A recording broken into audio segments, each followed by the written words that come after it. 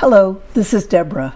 For most of 2023, we saw Venus, the brightest planet, in the west after sunset. Many called it the evening star. Of course, Venus isn't a star. It's the planet next inward from Earth. It goes between us and the Sun about every 19 months.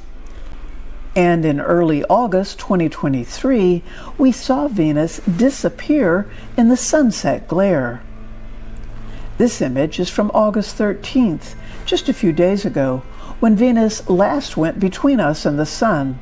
That day, it appeared about 7.7 degrees south of the Sun in our sky.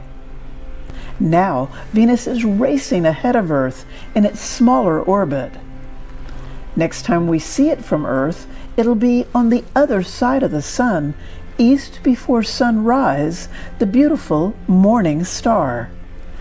You should be able to see it a few days from now, after about August 21st.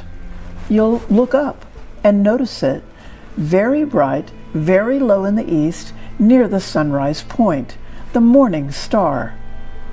Really, it's the planet Venus.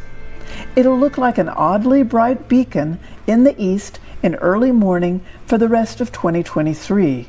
Watch for it. Our thanks to these great photographers and artists. We're Earth Sky, and I'm Deborah Bird. If you like our videos, please subscribe, like, or share. Thanks for watching.